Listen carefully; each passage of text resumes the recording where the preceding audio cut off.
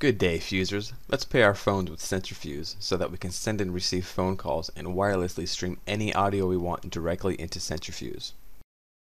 So start off by going to System, Settings, then into the Bluetooth area.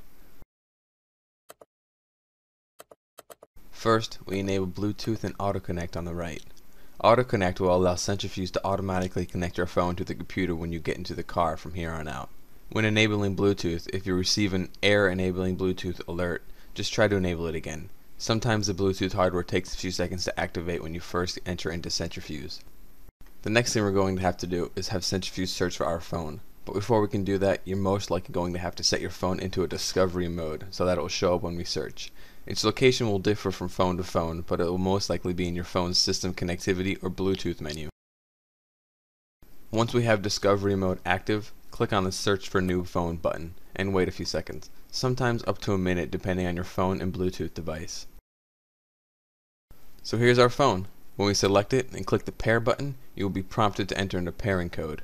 First, we enter that code into Centrafuse, and then a confirmation box on your phone will also pop up that will be asking you to enter in that same code.